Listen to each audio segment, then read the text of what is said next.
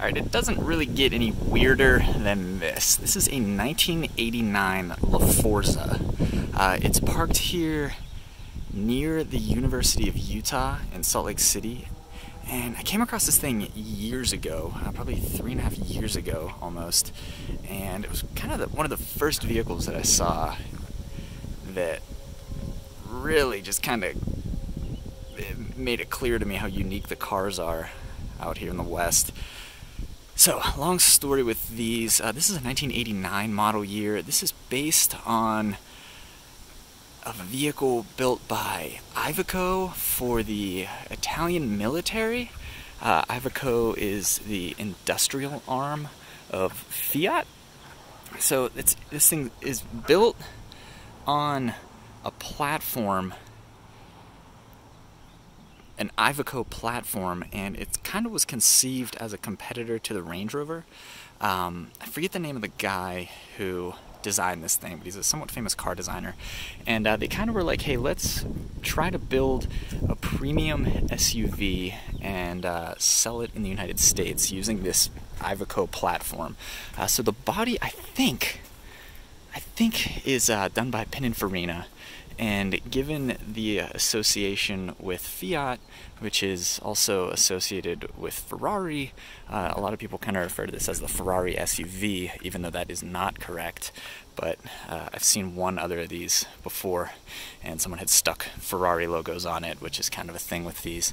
But yeah, this presumably has a 5-liter. I think they came with Ford V8s for a while, but they were sold with a couple different engines. Obviously, they didn't really pan out.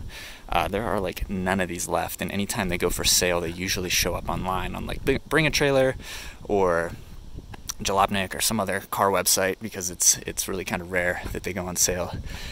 You can see inside of this thing, they tried to make it a luxury vehicle. You can see that the wood laminate or whatever that is there is all cracked.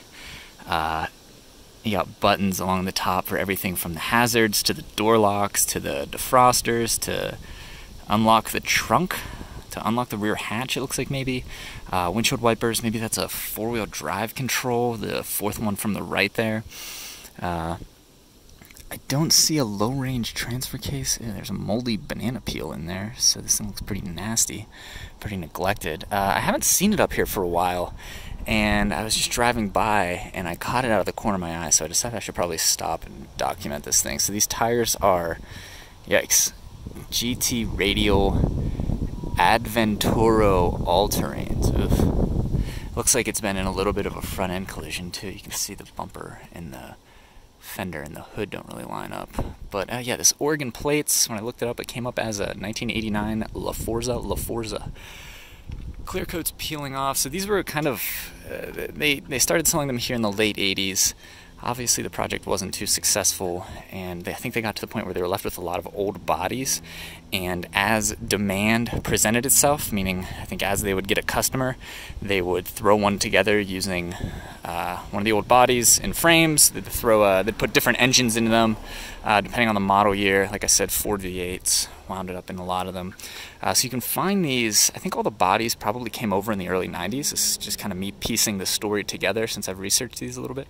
I think the bodies came over in the early 90s is my guess.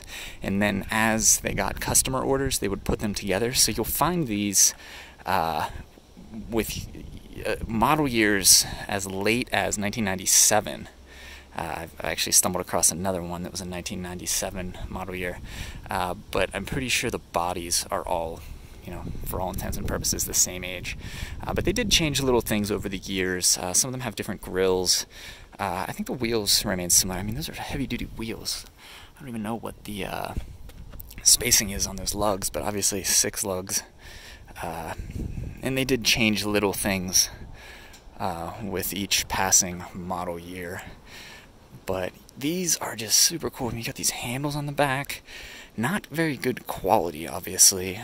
Pretty much a glorified kit car. And then factor in that it's essentially an Italian car from the late 1980s. And really the only reliable part of this is the Ford engine. that's under the hood of a lot of them. But anyway, yeah, 1989 Laforza. I really wish I could get out and drive this thing.